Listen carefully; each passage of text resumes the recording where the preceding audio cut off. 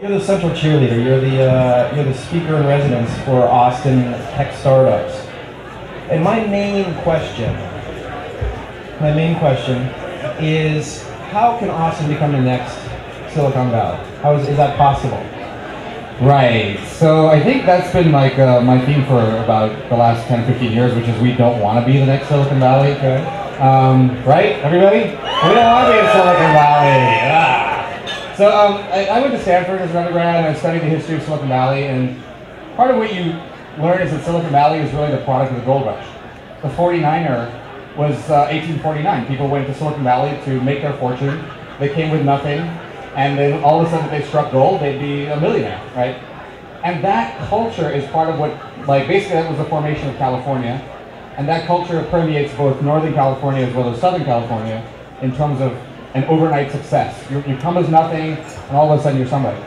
And so that's part of their DNA, and everything they do, they just use technology because that's the biggest lever that you can get to create a huge amount of something. Whereas Austin has a completely different thing. People come to Austin to be ourselves, right? Be themselves.